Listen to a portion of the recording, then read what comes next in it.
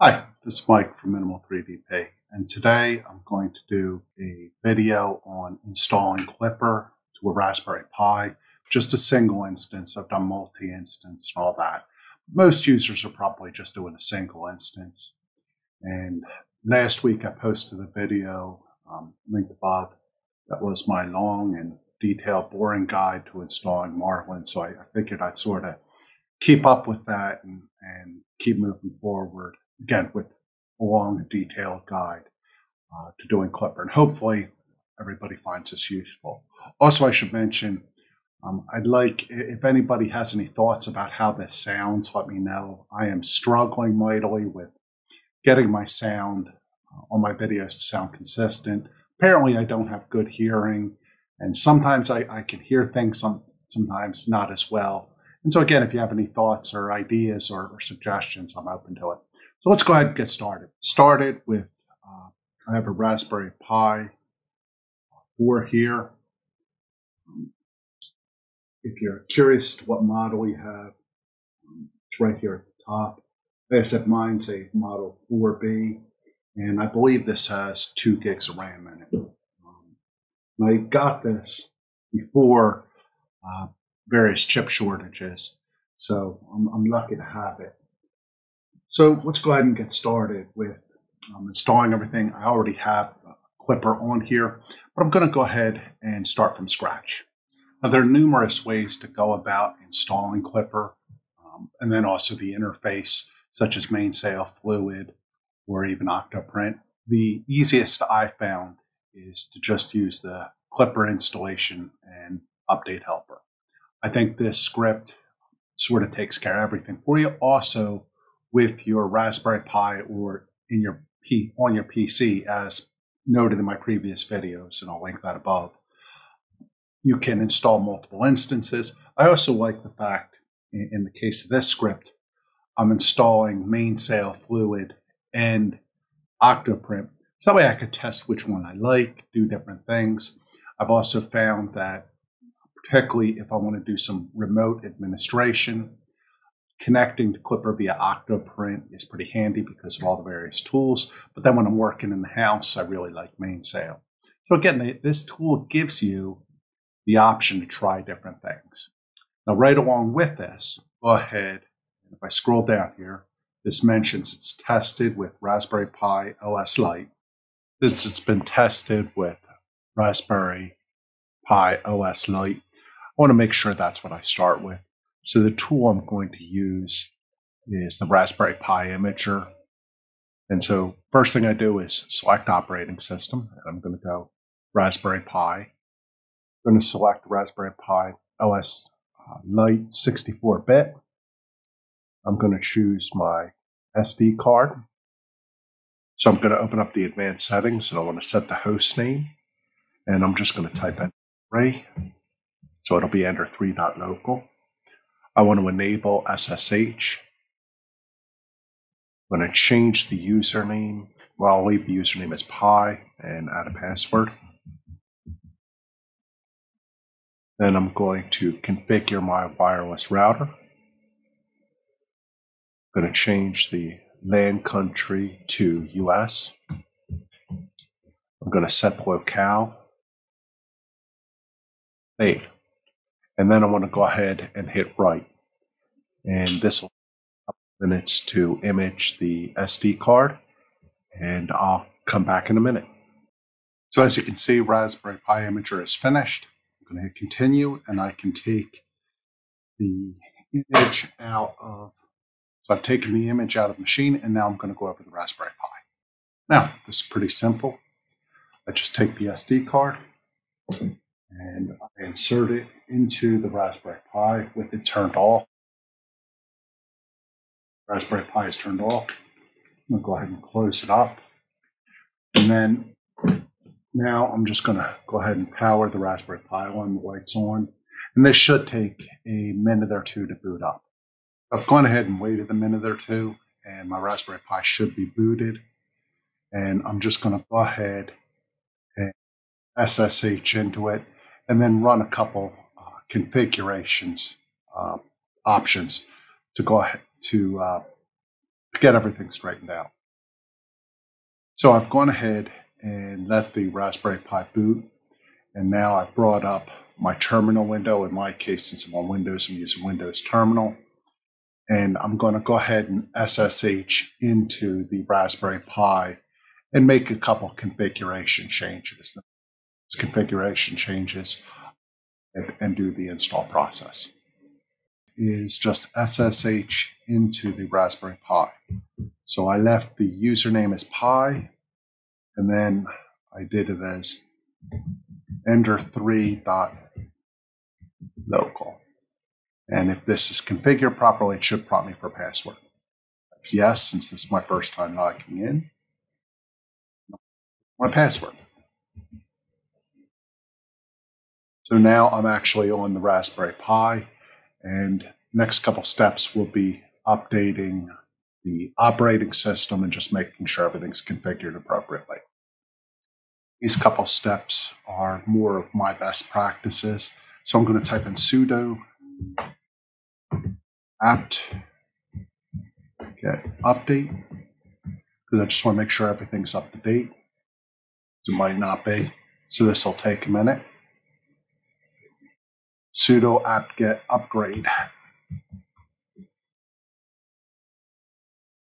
And there is a couple things here I need to update. So I'm going to do capital Y, yes, and let this update. Once it's updated, I'm going to go ahead and reboot the Pi. Make sure everything is installed appropriately. Now, one of the things I usually tell people is it's sometimes not a good idea to update the Pi after the fact. Once you have everything installed and configured, because that might add some other issues. But I periodically update all my Raspberry Pis, and I've never had an issue.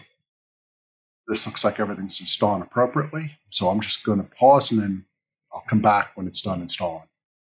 All the updates have finished installing. Well, just a couple of packages that I know.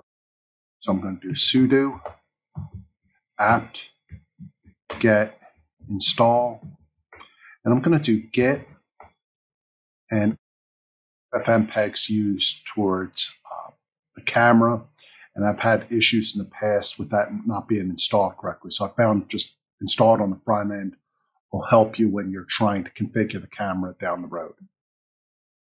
Oops, and then I'll just hit enter. So this is going to install a whole bunch of different pieces and parts. And again, I'll pause and let this install.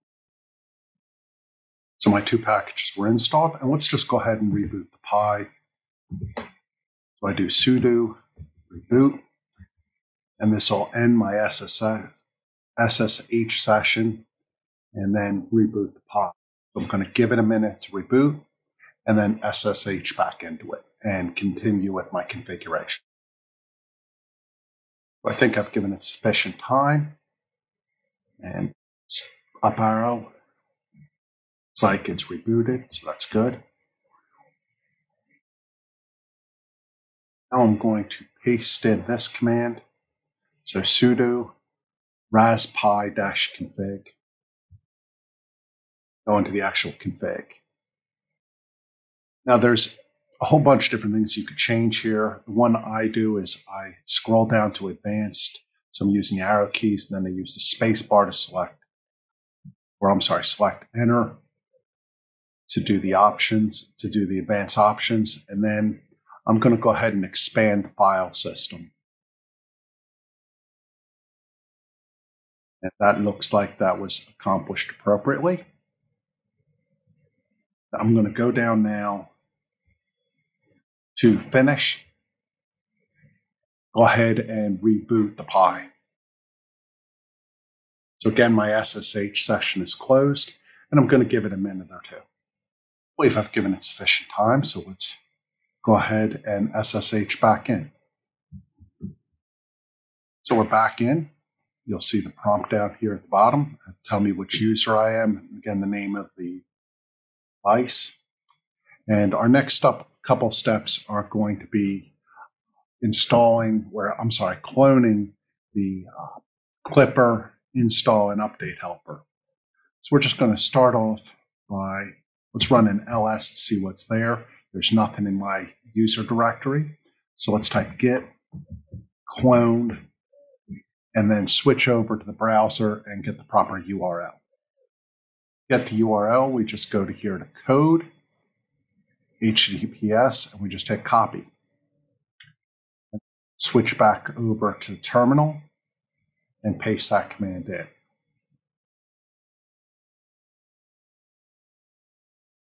So now I have git clone and the path to the repo for the Klipper install and update helper. So that's gone ahead and cloned it. Let's hit ls again. And you'll notice the folder is listed right there. So let's go on to our next steps. So let's take a quick look at the browser. Scroll down here a little bit. And there is our command we need to install scripts. Let's just copy that over to our terminal, paste our command in. You'll notice that nothing is installed, which is okay. We're just going to go through step by step and install everything we need. In this install, I'm going to do one copy of everything, one instance, and then I'm going to go ahead and install Klipper, Moonraker, Mainsail, Fluid, and then Octoprint. I'm going to leave Klipper, Screen, Telegram Bot, and what used to be a Beaco, used to be Spaghetti Detective. I'm going to leave those not installed. I've noticed some errors with those periodically, and I just don't want to mess with them right now. Hit number 1 for install, and number 1 for Klipper, and I'm going to select the recommended version, which is Python 3. I want one instance, so I'll hit enter and install whatever I need to make this work, and then also install Klipper. So I'll pause and come back when it's finished installing. Now this install process probably took about 5 minutes, so just be aware it might be lengthy. There's a lot of different dependencies that need to be installed. Next prompt, it's asking me, do I want to add my user to the user group to allow me to build and flash for my controller for my 3D printer. I want to go ahead and hit yes, just to be on the safe side. And so I've gone ahead and I have Klipper installed. So now I'm going to do Moonraker, so I'm going to hit number 2. Yes for install Moonraker. And you'll notice that in this purple and bluish color, listing all the dependencies. So those all need to be installed before Moonraker will work appropriately. So Moonraker is now installed, and go to our next step, and I'm going to install Mainsail. So just hit number 3. Luckily, as this progresses, I should have less and less dependencies that need to be installed. So the process, I'm hoping, gets a tiny bit quicker. Those first 2 steps, again, took about 5 minutes apiece. And I'm just going to let this run. Right now, it's installing a web server and configuring everything. Next prompt, it's going to ask me if I want to install some sample macros. I'm going to go ahead and hit yes. So Mainsail is installed. I don't use Fluid, but maybe eventually I want to try something, or there'll be a cool new feature I want to play with. So let's just hit 4. Now notice Mainsail is on port 80. So if I go to this machine in my browser, go to http://ender3.local, it'll bring up Mainsail. Now for Fluid, it can't use the same port. So what I'm going to do is just do port 81. Now, wait, let's do 82. That looks okay. And again, for Fluid, do I want to go ahead and install some initial scripts? Let's just hit yes. Done. Now, looking at all the other installs, I'm going to go ahead and install Octoprint. So I'll select number 6. Yes. And that's installing. So now I have Klipper, Moonraker, Mainsail, and Fluid installed, as well as Octoprint. Now we have to make note of our various ports. Mainsail will be the default. So again, if I type in HTTP ender3.local, it'll bring up mainsail. If I bring up ender3.local:82, it'll bring up fluid, and ender3.local:5000 will bring up octoprint. So I have three different options using the same Pi. So let me go ahead and show you this in the browser, just to make sure, again, everything's working appropriately.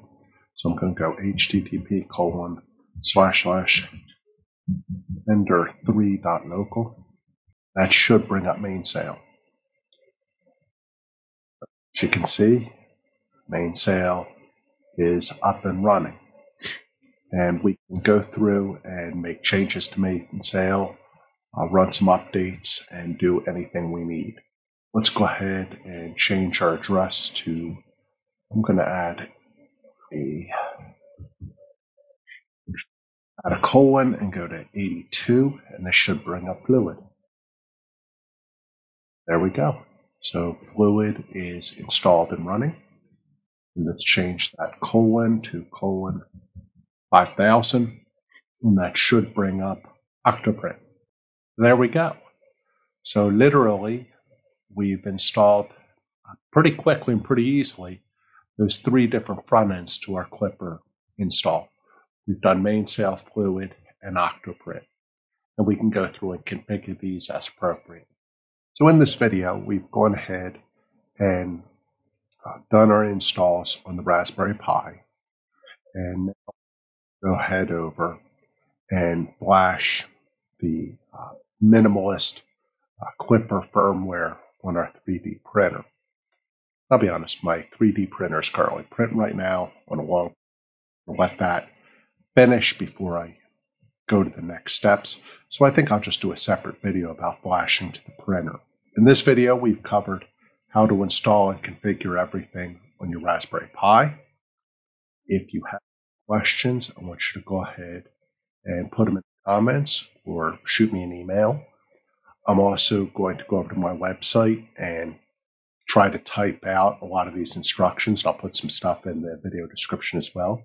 If you like what I'm doing, please give me a like. Also, feel free to subscribe. I'd appreciate it if you have any feedback or comments, things I'm not doing well, or things I could do better, or again, positive stuff as well. I really appreciate some actionable feedback. So again, this is Mike from Minimal 3DP. I appreciate your time. Hope you have a good day. Thanks.